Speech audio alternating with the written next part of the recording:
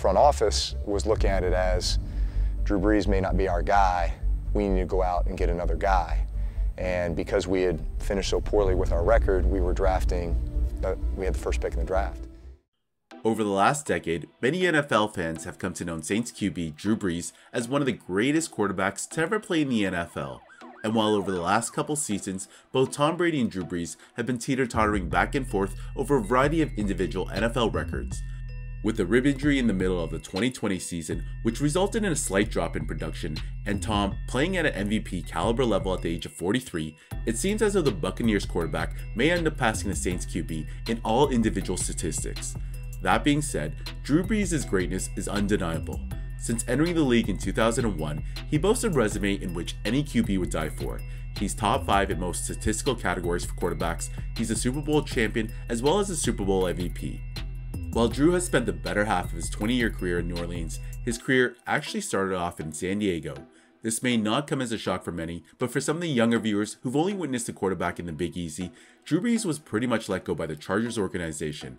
So I'm going to give you a bit of a backstory of how everything led to Drew's departure from San Diego to give you a better understanding of what actually went down there and what caused Drew to ultimately end up with the Saints. In 2000, the then San Diego Chargers were the worst team in the league after going 1-15 in the regular season under quarterback Ryan Leaf.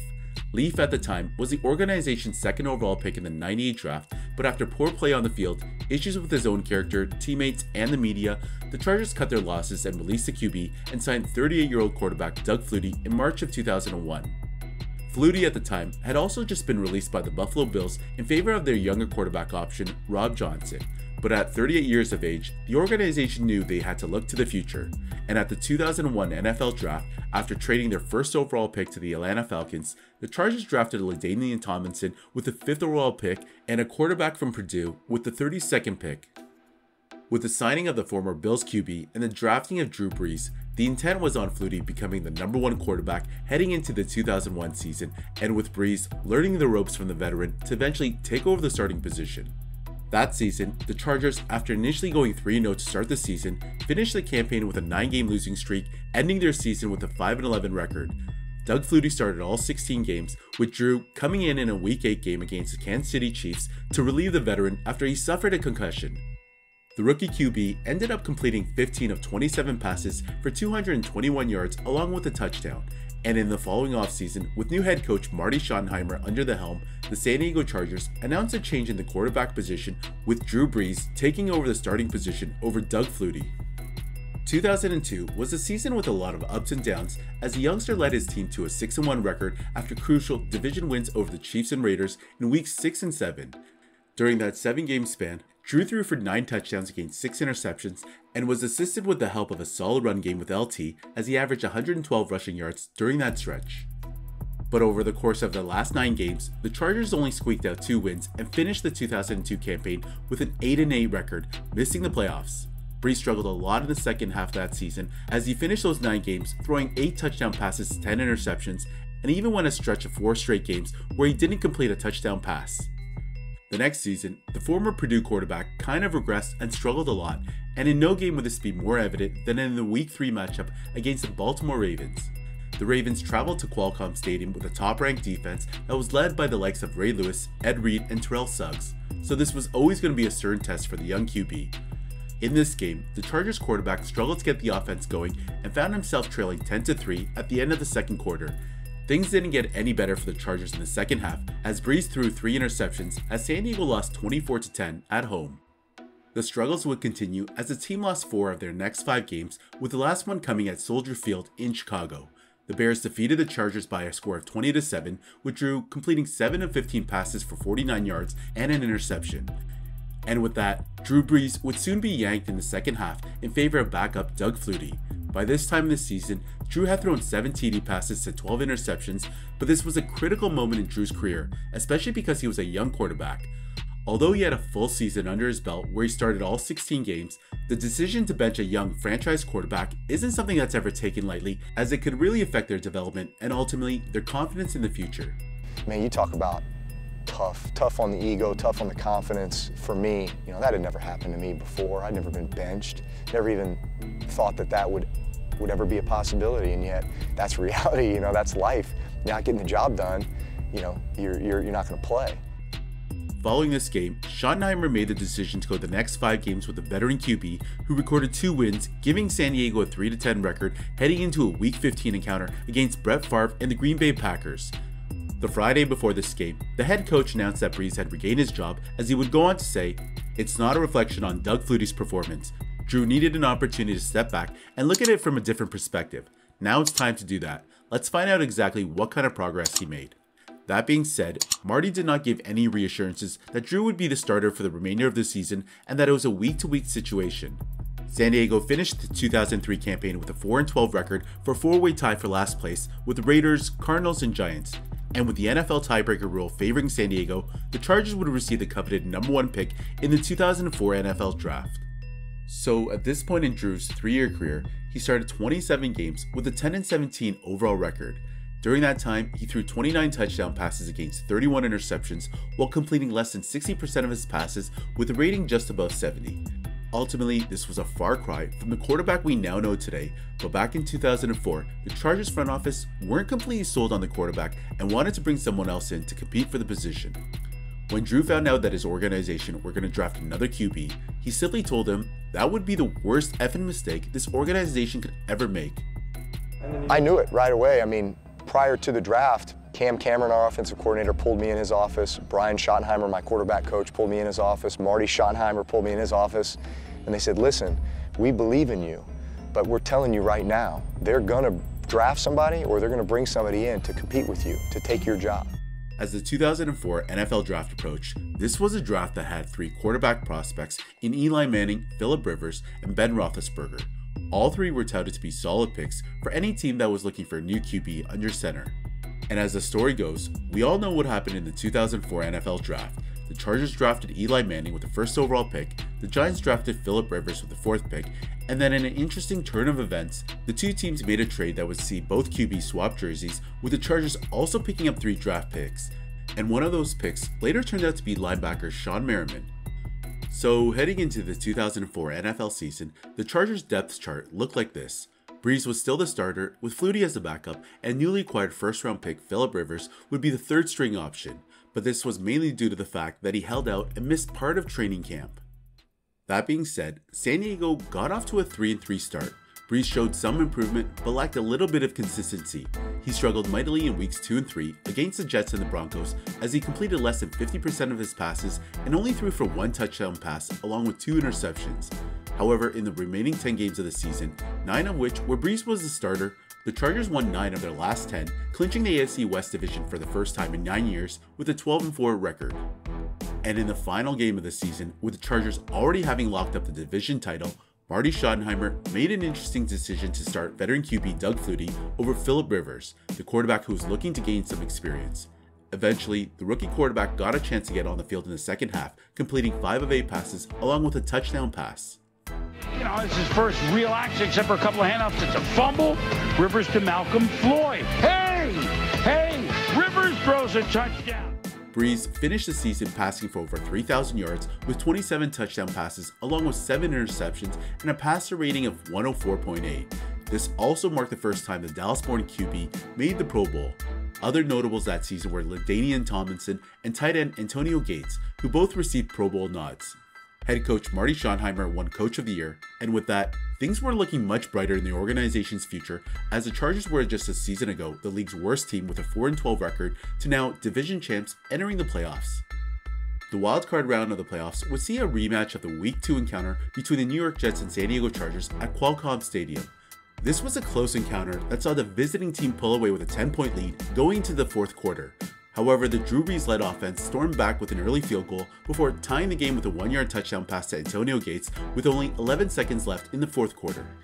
In overtime, the Chargers had a chance to take home the win after both teams punted on their first possession, but after a 40-yard field goal missed wide right by Nate Kading, the Jets stormed back on their next drive with a game-winning field goal to send the Chargers crashing out of the playoffs. This was a pretty heartbreaking loss, as instead of a young and vibrant 12-4 team, the media branded them as a team who couldn't be the worst AFC playoff team in their own home. Following the 2004 season, Drew Brees became a free agent and was franchise tagged, as his future in San Diego was still uncertain at this point. Now, the 2005 season is when things start to take a turn for the worst. Rivers moved up the depth chart to backup QB, while Drew Brees began to see a small decline in production from the year before as he finished the campaign recording 24 touchdowns and 15 interceptions with a passer rating of 89.2. The Chargers' record fell to 9-7 for the year, with the former Purdue quarterback starting the first 15 games, and similar to the season before, but this time out of the playoff picture, the last home game versus the Broncos was a game that had no significance to either team. Many believe Marty would now give Rivers a shot to start, but in fact, that never happened. Instead, the coach continued to play Brees in the final game of the season. So what exactly was the motive to not start Rivers in the final game of the 04-05 season, with both games meaning absolutely nothing to the Chargers? Well, this had to do with a power struggle within the organization between head coach Marty Schottenheimer and GM AJ Smith. Smith at the time had become the Chargers GM in 2003 after previously serving a 2-year stint as their director of player personnel, and the issue was that he wasn't sold on Drew Brees, even after having the 2 seasons he just had. He wasn't the GM that drafted Drew Brees, so Drew wasn't the quarterback he wanted. Basically, Philip Rivers was his guy because he took a shot and drafted a quarterback in the first round and eventually traded for Rivers.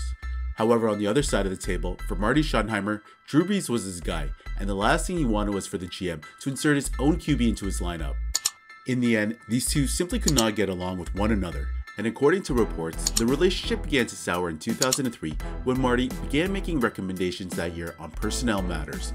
Obviously, Smith didn't like the idea of the head coach meddling in on his business, so things began to snowball from there. And it also didn't help that Smith also had issues with people skills. He wasn't exactly known to communicate well with his own players. Even Rivers was asked years later about his quarterback battle with Drew Brees during the AJ Smith era, and essentially said about his former GM that they purely had a working relationship with very little communication over their 9 seasons. Anyways, the relationship between Marty and AJ got to the point in 2005 where they began working around one another and eventually stopped speaking with one another. He had issues with me, about me. I don't know, maybe it was because he didn't hire me. I didn't like the guy. It wasn't a very pleasant environment, but I was on one side of the building, he was on the other. AJ and I never talked. I went in and asked him to talk about something. He said, I don't want to talk about it. What the hell am I going to go back and talk to him again? Call it what you will, 2 alpha males in a pissing contest trying to exert their dominance over one another, and in the middle of all this power struggle were 2 quarterbacks who actually got on well with one another. Both were competitive guys that knew they were in a unique and uncomfortable situation. That being said, this move would change the futures of both quarterbacks, as Drew Brees would suffer a horrific shoulder injury when he got sacked by John Lynch. After getting sacked, as he went down to recover the fumble football, the quarterback was crushed by Gerard Ward as he landed on top of Brees. Drew left the game in severe pain and could not even lower his right arm as he walked off to the sidelines. Philip Rivers came in to finish out the rest of the game, and with that, the San Diego Chargers now had a big issue on their hands. Drew Brees' injury in the last game of the season posed a huge problem for the quarterback. If Brees did not play in this game, he would have surely guaranteed himself a starting position and a long-term contract in San Diego or anywhere else. But instead, here he was with his career now in jeopardy, mostly because of a spat between his head coach and GM. And I'm not putting the blame on Marty because hindsight is 20/20, and more often than not, Brees would have came out of that game unscathed. We've seen plenty of situations in the past where teams have already clinched the playoffs heading into the last game of the season and their quarterbacks leading their team out on the field. But now the organization and its quarterback had to wait on test results to examine the full extent of the damage on his right shoulder. While a few of the doctors gave Brees a slight chance of making a full recovery, the general consensus was that Brees wouldn't be able to overcome this injury. Basically, he was considered damaged goods, so with that being said, Chargers GM AJ Smith, with already paying Rivers practically starting QB salary and with information he had on Drew Brees' injury, made the decision to offer Brees an incentive-based contract worth $50 million that only guaranteed him $2 million per season and was heavily based on performance incentives. The organization essentially didn't want to commit their future on Drew Brees entirely. So picture yourself in Drew's position. You have a bum shoulder which may or may not heal properly, and it's questionable whether you'll ever fully recover. Your front office seems to lack faith in you and in your abilities, but more importantly, on your recovery from injury. They've offered you a contract that's purely incentive based. Your starting position at quarterback is in question, especially with Philip Rivers waiting on the sidelines. So Drew did what any quarterback would have done in his position and met with other teams. The 2 teams that showed interest in the quarterback were the Miami Dolphins and the New Orleans Saints. However, the Dolphins were unsure if Drew would ever fully recover, as their doctors suggested the team not sign Drew because of his shoulder injury. Instead, Miami traded for Vikings quarterback Dante Culpepper, so ultimately, Brees ended up signing a 6-year, $60 million deal with the Saints on March 14, 2006, and 3 seasons later, he led the Saints to their first ever Super Bowl title. Back in San Diego, the Chargers with Philip Rivers under center had 2 terrific back-to-back teams after the departure of Drew Brees. In 2006, they led the NFL with a 14-2 regular season record, but would be knocked out by the New England Patriots 24-21 in the divisional round of the playoffs. In the following 07 season, the Chargers again won the AFC West with an 11-5 record and were able to dispatch the Tennessee Titans and Indianapolis Colts in the playoffs before seeing their Super Bowl run come to an end after losing the AFC Championship game to the Patriots. This was a tough pill to swallow as both Rivers and LT were injured, and while they both played, LT left the field in the second quarter due to a bruised left knee. So all in all, the Drew Brees-Philip Rivers quarterback controversy in San Diego was fueled by their own respective head coach and GM, as there was a power struggle within the organization. Brees' departure allowed Rivers to step in and lead the franchise, and in the end, this all worked out well for both organizations. Although the Chargers didn't win the Super Bowl, they had a franchise quarterback who would lead them for over a decade. Hey, let's go! This is football, man! This is why we're out here!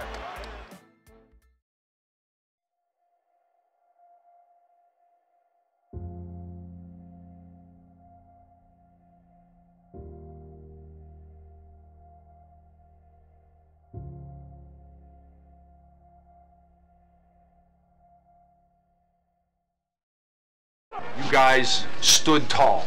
You reached down in the inner part of your gut and you did what had to be done. And I want to tell you something, guys. When you do that, there ain't nobody can ever take that away from you, because you did it. And I'm proud of you. Congratulations.